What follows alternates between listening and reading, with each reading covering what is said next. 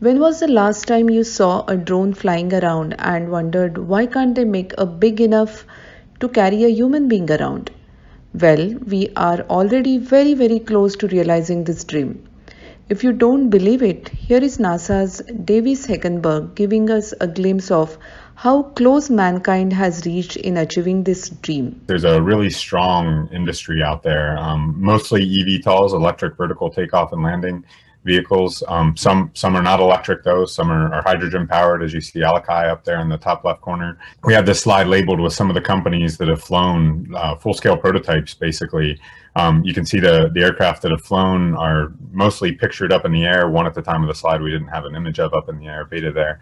But we've got Beta, Joby, Elroy, Wisk, Kitty Hawk, Workhorse Move, all these companies flying real aircraft that we think have exciting urban air mobility futures, or advanced air mobility futures. This is complemented by a really strong international industry. Companies such as Lilium, eHang, Volocopter. We just saw Airbus release their City Airbus just the other day. Really exciting industry overall. Let's see the race for advanced air mobility and these eVTOL aircraft and how it someday will hopefully be similar to the automotive industry. This is what he presented in his address at the World Energy Storage Day last year. Now you must be wondering, how much are these aircrafts going to cost? How far are they going to be able to fly? Will they require a pilot's license and so on? So let's find out through this video. Mr. Heckenberg presented these incredible insights as a part of his fascinating talk during the Urban Air Mobility Workshop during the 5th World Energy Storage Day, a global conference and expo on the 22nd of September every year.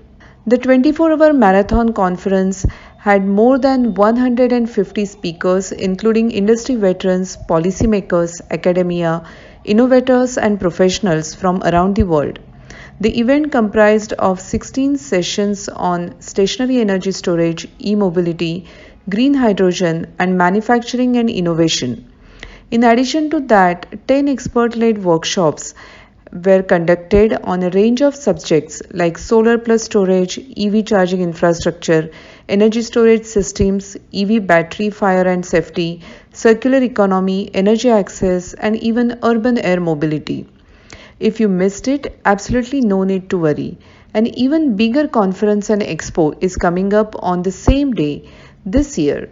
That is the 22nd of September 2022, which will be streaming live for free, but only to pre-registered candidates. Click on the link given in the bottom or the video description to sign up for a free access pass. In case you miss the live streaming, you can watch the entire conference and workshop on IESA Academy, whose link is also available in the video description. You can also watch last year's conference and workshop on IESA Academy. However, please note that the conference and workshops are available for free only during the live stream. So don't forget to sign up and rest assured that we will give you timely reminders leading up to this year's live stream. Joby Aviation's Tiltprop S4. Uber's much-hyped air taxi division, Uber Elevate, was acquired by Joby Aviation in December 2020, with Uber investing an additional $75 million in Joby, which was followed by Toyota Motor Corporation investing $394 million into Joby and becoming Joby's manufacturing partner. So let's just say Joby's app and manufacturing is going to be as sorted as practically possible. Joby has an ambitious target to launch its eVTOL service in 2024. It has already received FAA's Part 135 air carrier certificate, allowing Joby to operate on-demand commercial air taxi operation, and that too ahead of schedule. Coming to aircraft itself, the Joby Tiltprop S4 can carry 4 passengers plus the pilot with a range of 240 kilometers and a top speed of 120 kilometers per hour. The S4 is estimated to have 200 kWh battery, but the best part is Joby's estimated tariff of $2 per kilometer. But what if you just want a single-seater aircraft that you can pilot on your own? Well, that has already been launched. That's in the next section of this video. If you just want to experience the exhilarating feeling of flight in a manner far less complicated than paragliding or going through the hassle of months of flight school to pilot a dingy old Cessna, you can order a single-seater drone online. It's called the Jetson One. Looks like a dune buggy with wheels swapped for propellers. Has AI programs to manage autonomous vertical takeoff and landing, and is no slouch when it comes to performance either. It has a top speed of 102 km per hour, a range of roughly 25 km going by its company claimed flight time of 20 minutes. The Jetson One is roughly the size of the original Mini Cooper. In fact, it is 2 feet shorter than Mini in length but 4 inches wider than it. The Jetson One's weight, however, is only 86 kilos, which is 1/8 the original Mini.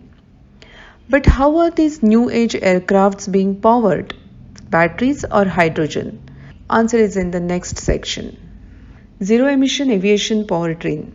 Mr. Sergei Kislev, the Vice President Europe region at Zero Avia, presented a thorough analysis of zero emission powertrain options for aviation at the World Energy Storage Day 2021. Here is a glimpse of his talk, which was a part of Urban Air Mobility Workshop last year. Hydrogen electric is, of course, has its own challenges, but it is the front runner in terms of on the balance, the overall environmental impact.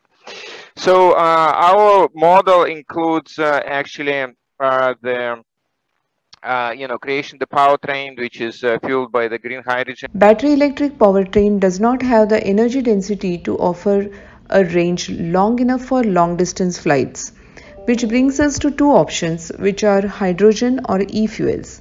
But e-fuels are bound to be more expensive than fossil fuel in near future, and that leaves hydrogen as the leading alternative to not just environmentally sustainable but also financially sustainable aviation. Whether the hydrogen will propel the aircraft via internal combustion or fuel cell remains to be seen. Check out our other videos on energy storage, green hydrogen, electric vehicles and battery fire safety from World Energy Storage Day Conference 2021. And don't forget to like this video and pull our trending videos into your recommendation scroll, and please subscribe. Plus turn on the notification bell to get a heads up when we upload a new video. Thank you very much for watching right till the end. You can also tune in to listen to our Emerging Tech Radio podcast at www.etn.news and subscribe to stay up to date on Libsyn, iTunes, Spotify and other platforms where you get your favorite podcasts. Thank you.